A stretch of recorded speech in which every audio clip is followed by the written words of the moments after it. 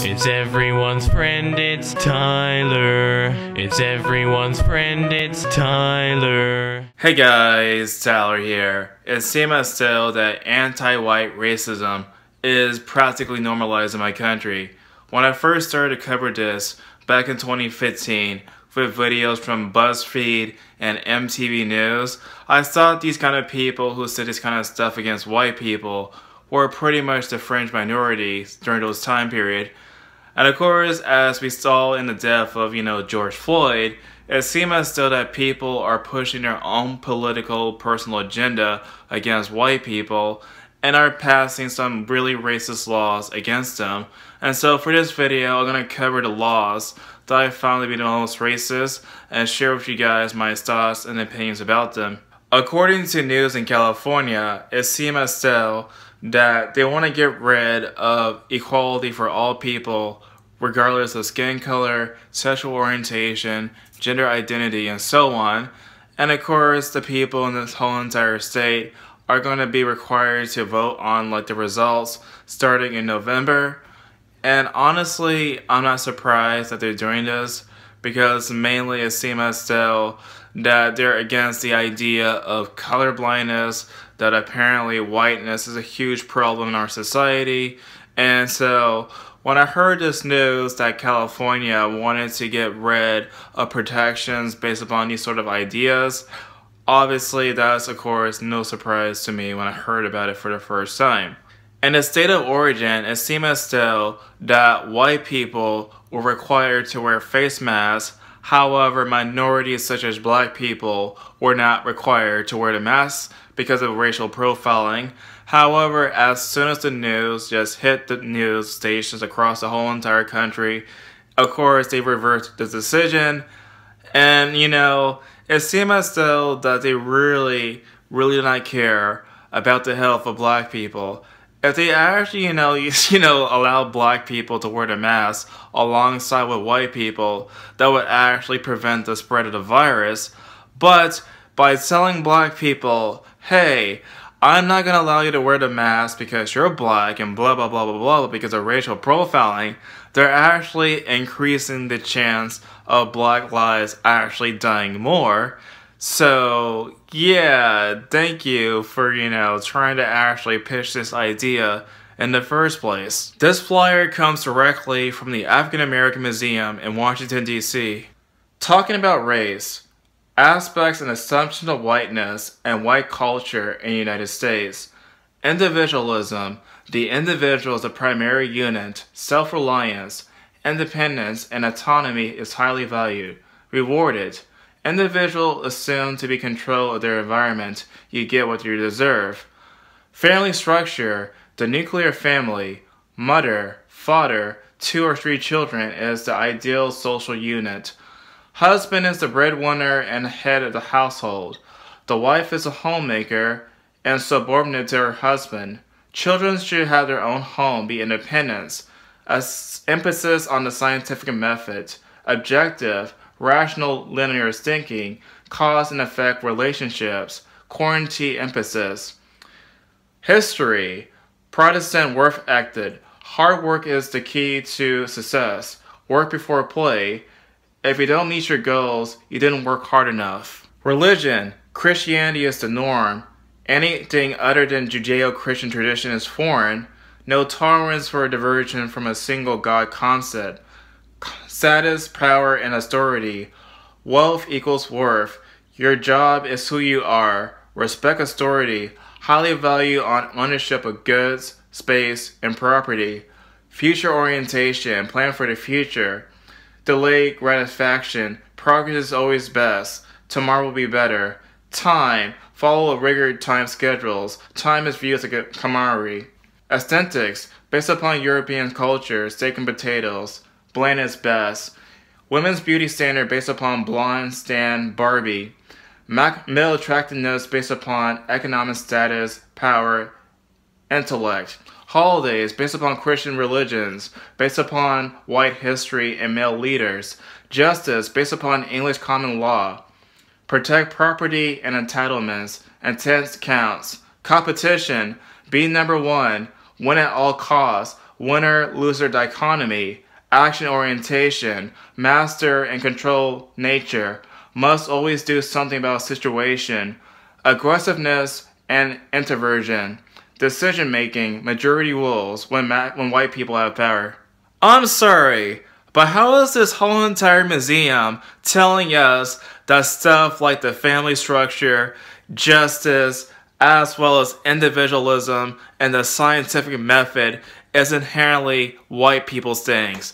Because this whole entire argument is essentially saying that black people are uncivilized and that white people apparently are more civilized than us. However, that is not true, because I believe that, of course, like all these stuff should be valued based upon the merit that they actually have. There's evidence that, of course, the family structure is actually a good thing. It actually have a better environment for kids. There's evidence that, of course, individualism is actually good and not collectivism. There's also evidence, of course, of the scientific method that is actually working, that we found stuff like gravity and evolution and these various scientific theories like the Big Bang.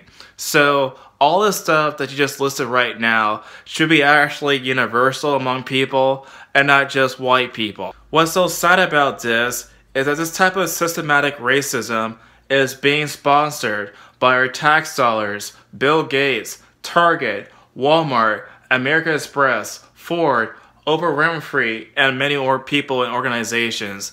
And so this type of racism is very much state-sponsored racism for white people in this country. Critical race theory is spreading rapidly through the federal governments. Last week, a whistleblower sent me a string of documents about a divisive diversity training at the Treasury Department. What I discovered is deeply disturbing and an affront to equality. Buckle up. Oh, here we go.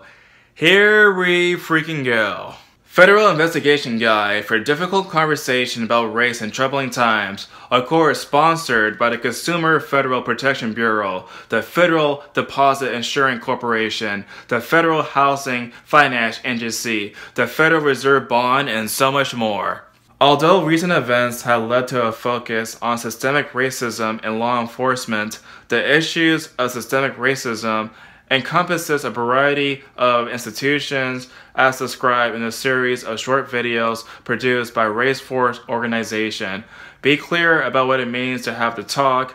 Watch this YouTube video on what parents tell their children about surviving being black. Read this article to understand intersectionality and its impact on our daily lives, especially for black women. Take a deep history into oral history about the civil rights movement by spending time in the collection gathered by the Library of Congress. Read the case for reparations, a powerful call to action to the rights of wrongs of 400 years of slavery, Jim Crow laws, and systemic racism. Watch, oh my god, this woman like Robin D. Angelo on YouTube, the author of White Fragility. She talks about how white people struggle to own their racism. Here's another where she discusses about the roots of white supremacy, in which she asserts that virtually all white people, regardless of how woke they are, contribute to racism. In other words, this is like some sort of re-educational class for white people in this country at a federal level. And by the way, guys, if you want to know more details about white fragility in that book, of course, I talked about it on my channel, but to summarize the entire book once again, the ideas are just absolutely ridiculous.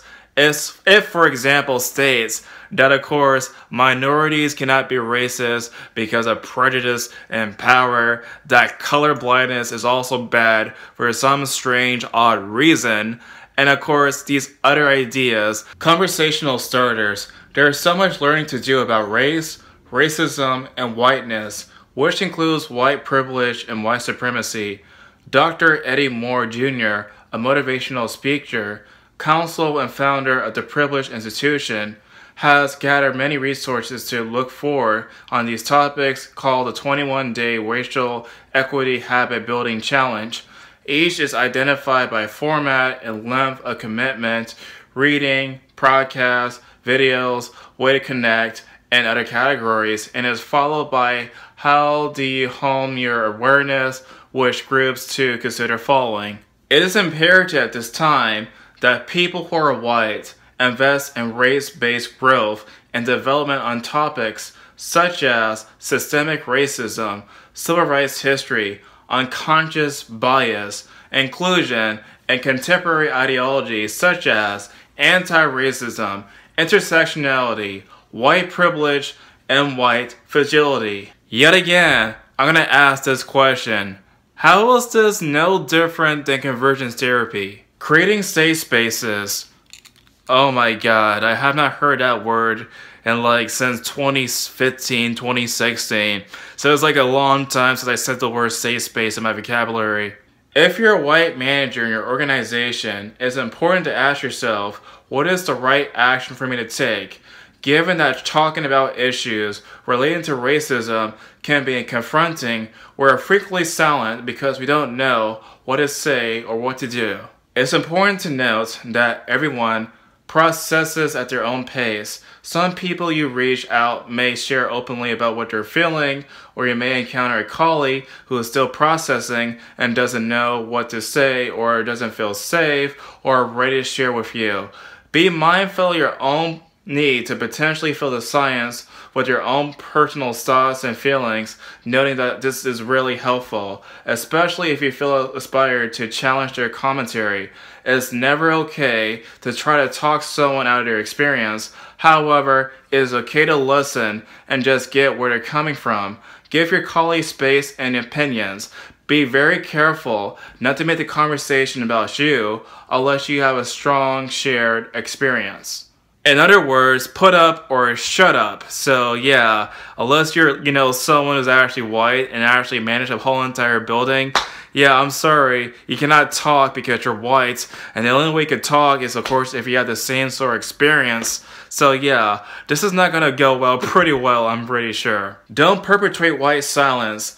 Given the demographics of this country, white silence has been one of the most powerful distractors from real progress in social justice. White people can feel badly, be scared, think that killing black people is awful, that an all-male and or all-white leadership team shouldn't be allowed to continue, that the educational panel didn't have any people of color or women, that the new class of interns is all white, or the myriad of other examples of conscious or unconscious bias actions. Everyone has a responsibility for bringing attention to this, with the stated values of the organization and the federal government. This type of re-educational training for white employers is not anything new because the state of Washington also had the same sort of procedure for white people in that whole entire state. And of course, I haven't heard any sort of complaints or calls or whatever about the discrimination that the white employers also face in that whole entire state. Ever since the death of George Floyd, it seems as though that we're getting more and more and more discriminatory laws based upon race for white people. And I'm just sick and tired of listening to this kind of news because honestly, this whole entire idea of discriminating people based upon their race is no different than the Jim Crow laws. Of course, the Jim Crow laws mistreated really badly the black people in this country. And so, how is fighting fire with fire is going to help anything out? Because you see, if you fight fire with fire, you're not going to resolve anything. You're going to make racial tensions actually worsen because of this whole entire re-educational programs for white people. And honestly, the fact that, of course, the museums, like the African American Museum for History, is using our tax dollars to fund this kind of racist crap, it's just sad, it's pathetic, and honestly, I think that more and more people should speak out.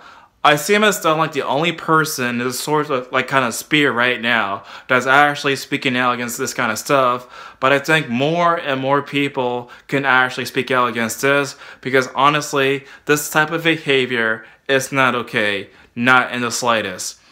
But what do you guys think? Tell me in the comment section down below. And I'll talk to you guys next time.